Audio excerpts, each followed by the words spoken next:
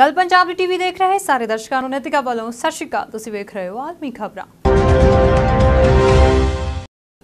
Quantum computing के खेत्र में आस्ट्रेलियाई विग्यानियों की एक टीम ने वड्डी उपलब्धि हासिल की है। इन्हां विग्यानियों ने एक क्वांटम कंप्यूटर के सेंट्रल बिल्डिंग के सुपर फास्ट वर्जन का निर्माण किया है। यह कंप्यूटर किसी भी मुश्किल समस्या का हल 200 गुणा ज़्यादा तेजी नाल कर सकता है। तो क्वांटम कंप्यूटर की वरतों अजिहियां गणना करने की जाती है जिसनूं सिद्धांतक ज भौतिक रूप नाल लागू किया जा सकता है। तो क्वांटम कंप्यूटर बहुत मुश्किल गणना नूं हासिल कर सकता है। तो माहरां दा मनना है कि ज़्यादा तो ज़्यादा आधुनिक क्वांटम कंप्यूटर विच कास्मो नाल संबंधित रहस्यां नूं सुलझाउण दे विच विग्यानियां दी मदद करन दी समर्था हुंदी है। ते इन्हां गुणां दी मदद नाल दुनिया दी उत्पत्ति दे रहस्य तो लैके दूजे ग्रहां ते जीवन है जां नहीं इस दा पता भी लगाया जा सकता है। ते इह खोज रिपोर्ट नेचर जर्नल विच प्रकाशित हुई है। ट्रंप वालों कश्मीर नूं लैके दिते बयान ते एक अमरीकी संसद मैंबर ने मुआफ़ी मंगी है। ते अमरीकी च डेमोक्रेटिक पार्टी के संसद मैंबर बैड शेयरमैन ने कहा है कि कश्मीर के भारत के प्रधानमंत्री नरेंद्र मोदी कदे अजिही गल नहीं करनगे। उन्होंने ट्वीट किया कि ट्रंप का बयान गलत ते शर्मनाक है। शेयरमैन ने ट्वीट करके यह भी कहा कि हर वो व्यक्ति जो दक्षिणी एशिया के विदेश नीति के बारे कुछ भी जानकारी रखता है वो जानता है कि कश्मीर के भारत लगातार तीजे पक्ष की विचोलगी का विरोध करता रहा। तो सारे जानते हैं कि PM मोदी कदे अजिही गल नहीं करेंगे। तो ट्रंप का बयान शर्मनाक ते गलत है। उन्होंने इसलिए भारतीय राजदूत तो मुआफ़ी भी मंगी। उन्होंने लिखा, मैं ट्रंप के इस अनाड़ी ते शर्मनाक गलती लिए भारत राजदूत हर्ष श्रिंगला तो मुआफ़ी मंगता।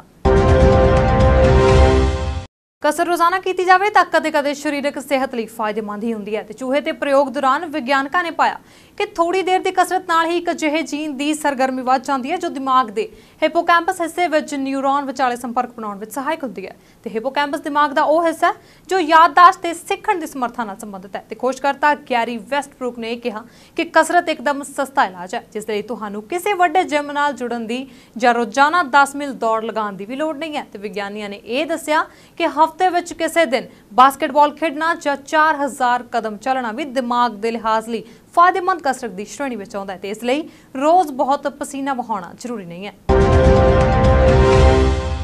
US बाजारों के मजबूती च बंद होने मगरों मंगलवार को एशियाई स्टॉक्स में भी तेजी देखने को मिल रही है। तो निवेशकों को उम्मीद है कि इस महीने 30 तो 31 होने वाली मीटिंग च फेडरल रिजर्व ब्याज दरां च 0.25% तक कटौती कर सकता है जिस नाल अमरीकी बाजारों के हल्की तेजी देखने को मिली है। हालांकि चीन का बाजार शंघाई कंपोजिट 0.12% हल्की तेजी च 2890 के पद्धर से कारोबार कर रहा है। तो सिंगापुर च SGX निफ्टी 16.50 अंक यानी 0.15% की मजबूती नाल 11,355 ते कारोबार कर रहा है।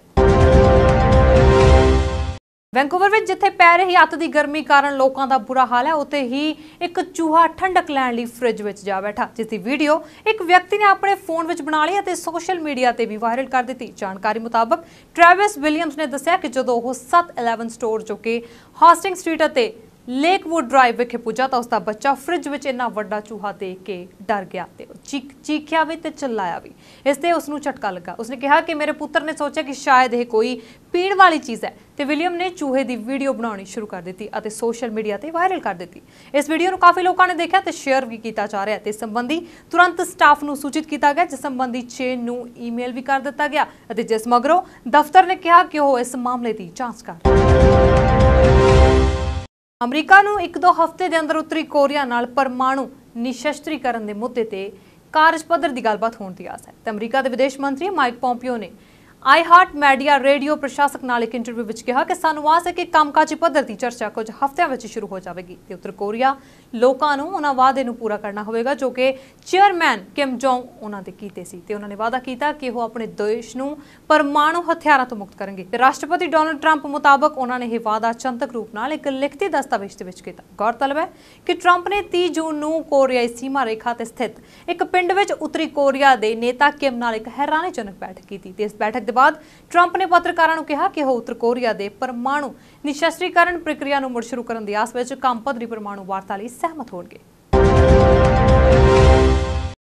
दक्षिणी कोरिया का कहना है कि उसने देश की हवाई सरहद च दाखिल हुए रूसी लड़ाकू जहाज़ों को चेतावनी देते हुए उन्होंने गोलियां चलाईयां। ਤੇ ਦੱਖਣੀ ਕੋਰੀਆ ਦੇ ਰੱਖਿਅਕ ਮੰਤਰਾਲੇ ਦਾ ਇਹ ਕਹਿਣਾ ਹੈ ਕਿ ਰੂਸ ਦੇ ਕਈ ਲੜਾਕੂ ਜਹਾਜ਼ ਹਿੱਸਿਆਂ ਦੇ ਵਿੱਚ ਦਾਖਲ ਹੋ ਗਏ ਤੇ ਮੰਤਰਾਲੇ ਨੇ ਕਿਹਾ ਕਿ ਦੱਖਣੀ ਕੋਰੀਆ ਦੇ ਲੜਾਕੂ ਜਹਾਜ਼ਾਂ ਨੇ ਵੀ ਉਡਾਣ ਭਰੀ ਤੇ ਚੇਤਾਵਨੀ ਲਈ ਰੂਸੀ ਜਹਾਜ਼ਾਂ ਤੇ ਗੋਲੀਆਂ ਚਲਾਈਆਂ ਤੇ ਉਹਨਾਂ ਦਾ ਕਹਿਣਾ ਹੈ ਕਿ ਮੰਗਲਵਾਰ ਨੂੰ ਹੀ ਚੀਨ ਦੇ ਲੜਾਕੂ ਜਹਾਜ਼ਾਂ ਨੇ ਵੀ ਦੇਸ਼ ਦੀ ਹਵਾਈ ਸਰਹੱਦ ਦੀ ਉਲੰਘਣਾ ਕੀਤੀ ਸੀ ਤੇ ਮੰਤਰਾਲੇ ਨੇ ਇਸ ਸੰਬੰਧ ਵਿੱਚ ਹੋਰ ਕੋਈ ਜਾਣਕਾਰੀ ਨਹੀਂ ਵੀ ਦਿੱਤੀ ਹੈ ਤੇ ਦੱਖਣੀ ਕੋਰੀਆਈ ਅਧਿਕਾਰੀਆਂ ਮੁਤਾਬਕ ਇਹ ਪਹਿਲੀ ਅਜਿਹੀ ਘਟਨਾ ਜਿਸ 'ਚ ਰੂਸੀ ਲੜਾਕੂ ਜਹਾਜ਼ਾਂ ਨੇ ਉਹਨਾਂ ਦੇ ਦੇਸ਼ ਦੀ ਹਵਾਈ ਸਰਹੱਦ ਦੀ ਉਲੰਘਣਾ ਕੀਤੀ ਹੈ।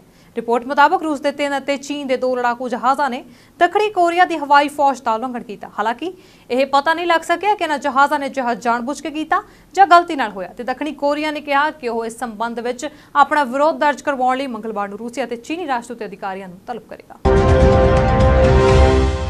ईरान के दक्षिणी हिस्से ਵਿੱਚ सोमवार रात ਨੂੰ 10:59 ਤੇ ਮੱਧ ਪੱਧਰ ਦੇ ਭੂਚਾਲ ਦੇ ਝਟਕੇ ਮਹਿਸੂਸ ਕੀਤੇ ਗਏ ਜਿਸ ਦੀ ਤੀਬਰਤਾ ਰਿਕਟਰ ਪੈਮਾਨੇ ਤੇ 0.5 ਮਾਪੀ ਗਈ। ਭਾਰਤੀ ਸਮੇਂ ਮੁਤਾਬਕ ਉਸ ਸਮੇਂ ਤੜਕੇ ਦੇ 4 ਵਜੇ ਸਨ। ਅਮਰੀਕਾ ਦੇ ਸਰਵੇਖਣ ਕੇਂਦਰ ਨੇ ਦੱਸਿਆ ਕਿ ਭੂਚਾਲ ਦਾ ਕੇਂਦਰ ਹੌਰਮਜ਼ਗਾਨ ਸੂਬੇ ਦੇ ਬੰਡਰ ਲਹਿੰਗੇ ਤੋਂ 23 ਕਿਲੋਮੀਟਰ ਪੂਰਬੀ ਉੱਤਰ 'ਚ ਧਰਤੀ ਦੇ ਸਤਹ ਤੋਂ 10 ਕਿਲੋਮੀਟਰ ਦੀ ਡੂੰਘਾਈ 'ਚ ਸਥਿਤ ਹੈ ਤੇ ਭੂਚਾਲ ਕਾਰਨ ਕਿਸੇ ਤਰ੍ਹਾਂ ਦਾ ਕੋਈ ਵੀ ਨੁਕਸਾਨ ਨਹੀਂ ਹੋਇਆ ਤੇ ਰਾਤ ਦੇ ਸਮੇਂ ਇਹ ਭੂਚਾਲ ਕਾਰਨ ਲੋਕ ਡਰ ਗਏ ਤੇ ਆਪਣੇ ਘਰਾਂ 'ਚੋਂ ਬਾਹਰ ਆ ਗਏ। ਜ਼ਿਕਰਯੋਗ ਹੈ ਕਿ ਈਰਾਨ ਵਧੇਰੇ ਭੂਚਾਲ ਆਉਣ ਵਾਲੇ ਖੇਤਰ ਤੇ ਸਥਿਤ ਹੈ ਜਿਸ ਕਾਰਨ ਇੱਥੇ ਭੂਚਾਲ ਦੇ ਝਟਕੇ ਲੱਗਦੇ ਰਹਿੰਦੇ। ਨਵੰਬਰ 2017 ਦੇ ਵਿੱਚ ਆਏ ਭੂਚਾਲ ਕਾਰਨ ਇੱਥੇ 328 ਲੋਕਾਂ ਦੀ ਮੌਤ ਹੋ ਗਈ ਸੀ ਜਦਕਿ 1700 ਤੋਂ ਵਧੇਰੇ ਲੋਕ ਜ਼ਖਮੀ ਹੋ ਗਏ ਸਨ ਤੇ ਬਹੁਤ ਸਾਰੇ ਘਰ ਅਤੇ ਇਮਾਰਤਾਂ ਨੂੰ ਕਾਫੀ ਨੁਕਸਾਨ ਪੁੱਜਾ ਸੀ ਜਦਕਿ ਕਈ ਸੜਕਾਂ ਬੁਰੀ ਤਰ੍ਹਾਂ ਨੁਕਸਾਨੀਆਂ ਗਈਆਂ ਸਨ।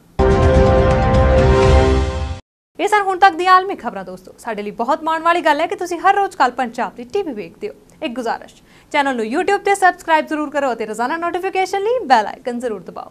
ਹੁਣ ਮੈਨੂੰ ਦੇਵੋ ਇਜਾਜ਼ਤ ਤੇ ਵੇਖਦੇ ਰਹੋ ਗੱਲ ਪੰਜਾਬ ਦੀ ਟੀਵੀ। ਗੱਲ ਸਾਡੀ ਤੇ ਸਾਡੇ ਸਾਰਿਆਂ ਦੀ।